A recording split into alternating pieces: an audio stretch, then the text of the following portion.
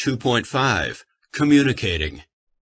2.5.1. Signal your intentions.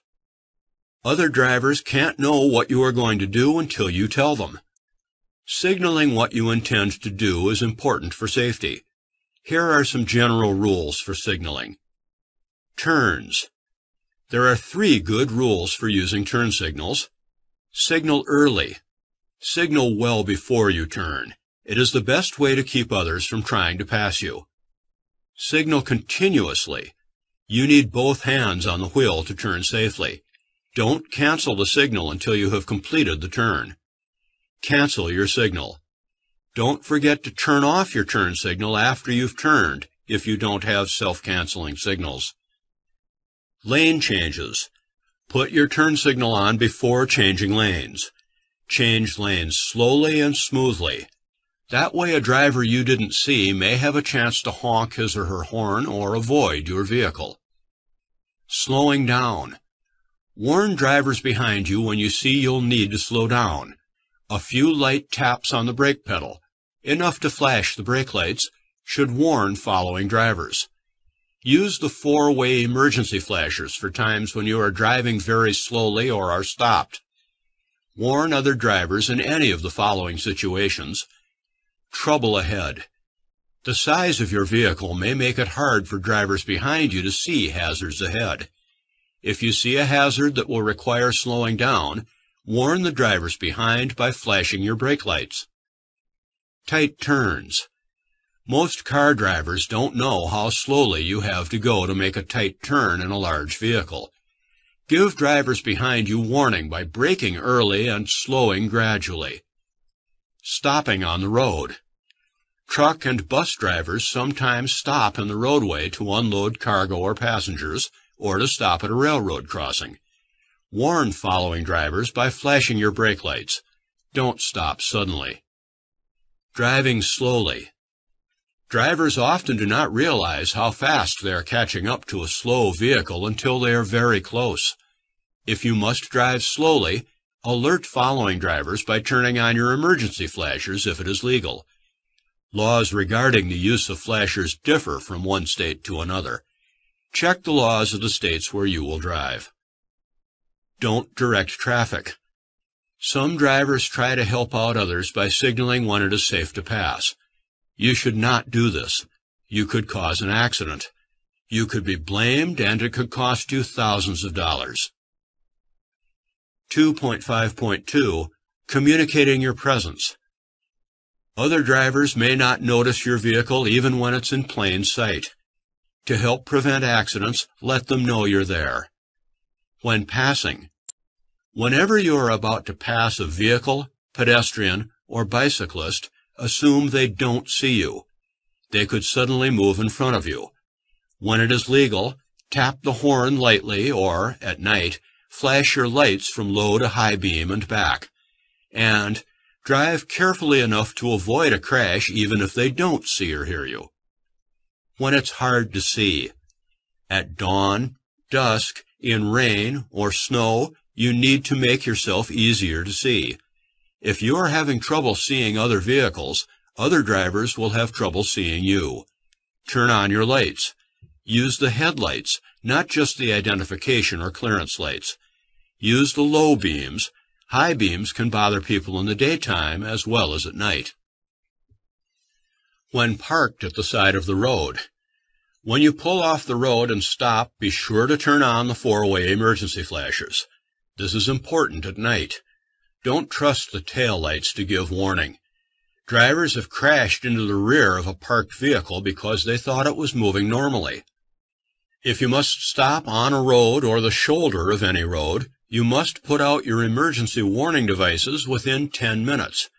Place your warning devices at the following locations. If you must stop on or by a one-way or divided highway, place warning devices 10 feet, 100 feet, and 200 feet toward the approaching traffic. See Figure 2.8. Picture on page 2-12, Figure 2.8, one-way or divided highway, 10 feet, 100 feet, 200 feet. Continuing with the text. If you stop on a two-lane road carrying traffic in both directions, or on an undivided highway, place warning devices within 10 feet of the front or rear corners to mark the location of the vehicle, and 100 feet behind and ahead of the vehicle on the shoulder or in the lane you stopped in. See Figure 2.9. Picture on page 2-12, Figure 2.9, two-way or undivided highway, 100 feet, 10 feet, 100 feet. Continuing with the text. Back beyond any hill, curve, or other obstruction that prevents other drivers from seeing the vehicle within 500 feet. If line-of-sight view is obstructed due to hill or curve, move the rearmost triangle to a point back down the road so warning is provided. See Figure 2.10. Picture on page 2-12, Figure 2.10, obstructed view. 100 feet through 500 feet, 10 feet. 10 feet, 100 feet through 500 feet. Continuing with the text. When putting out the triangles, hold them between yourself and the oncoming traffic for your own safety, so other drivers can see you. Use your horn when needed. Your horn can let others know you're there. It can help to avoid a crash. Use your horn when needed. However, it can startle others and could be dangerous when used unnecessarily.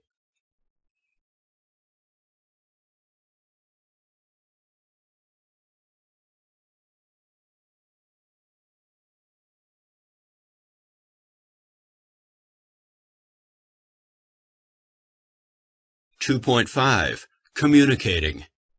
2.5.1 Signal your intentions. Other drivers can't know what you are going to do until you tell them. Signaling what you intend to do is important for safety. Here are some general rules for signaling. Turns. There are 3 good rules for using turn signals. Signal early. Signal well before you turn. It is the best way to keep others from trying to pass you. Signal continuously.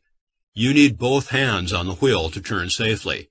Don't cancel the signal until you have completed the turn. Cancel your signal. Don't forget to turn off your turn signal after you've turned if you don't have self-canceling signals. Lane changes. Put your turn signal on before changing lanes. Change lanes slowly and smoothly. That way a driver you didn't see may have a chance to honk his or her horn or avoid your vehicle. Slowing down. Warn drivers behind you when you see you'll need to slow down. A few light taps on the brake pedal, enough to flash the brake lights, should warn following drivers. Use the 4-way emergency flashers for times when you are driving very slowly or are stopped. Warn other drivers in any of the following situations. Trouble ahead. The size of your vehicle may make it hard for drivers behind you to see hazards ahead.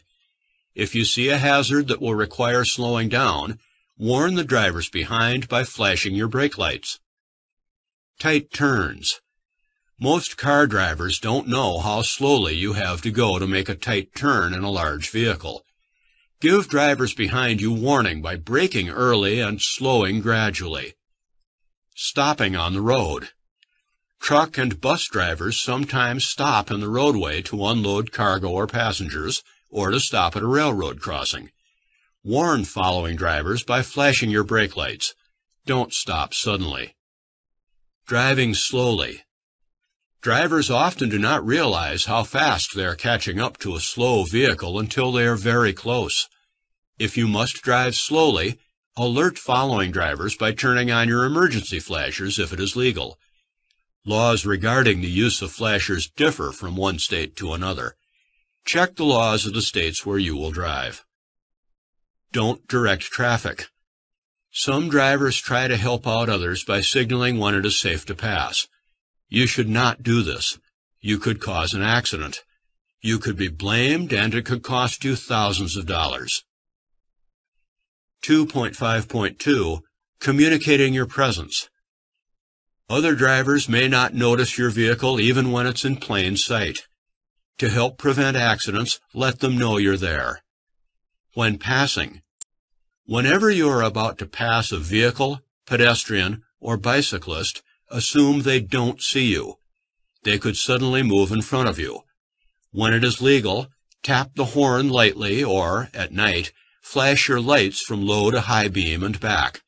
And drive carefully enough to avoid a crash even if they don't see or hear you. When it's hard to see, at dawn, dusk, in rain or snow, you need to make yourself easier to see. If you are having trouble seeing other vehicles, other drivers will have trouble seeing you. Turn on your lights. Use the headlights, not just the identification or clearance lights. Use the low beams. High beams can bother people in the daytime as well as at night. When parked at the side of the road. When you pull off the road and stop, be sure to turn on the four-way emergency flashers. This is important at night. Don't trust the tail lights to give warning. Drivers have crashed into the rear of a parked vehicle because they thought it was moving normally. If you must stop on a road or the shoulder of any road, you must put out your emergency warning devices within 10 minutes. Place your warning devices at the following locations. If you must stop on or by a one-way or divided highway, place warning devices 10 feet, 100 feet, and 200 feet toward the approaching traffic. See Figure 2.8. Picture on page 2-12, Figure 2.8, one-way or divided highway, 10 feet, 100 feet, 200 feet. Continuing with the text. If you stop on a two-lane road carrying traffic in both directions, or on an undivided highway, place warning devices within 10 feet of the front or rear corners to mark the location of the vehicle, and 100 feet behind and ahead of the vehicle, on the shoulder or in the lane you stopped in. See Figure 2.9. Picture on page 2-12, Figure 2.9, two-way or undivided highway, 100 feet, 10 feet, 100 feet. Continuing with the text. Back beyond any hill, curve, or other obstruction that prevents other drivers from seeing the vehicle within 500 feet. If line-of-sight view is obstructed due to hill or curve, move the rearmost triangle to a point back down the road so warning is provided. See Figure 2.10. Picture on page 2-12, Figure 2.10, obstructed view. 100 feet through 500 feet, 10 feet. 10 feet, 100 feet through 500 feet. Continuing with the text. When putting out the triangles, hold them between yourself and the oncoming traffic for your own safety, so other drivers can see you. Use your horn when needed. Your horn can let others know you're there. It can help to avoid a crash. Use your horn when needed. However, it can startle others and could be dangerous when used unnecessarily.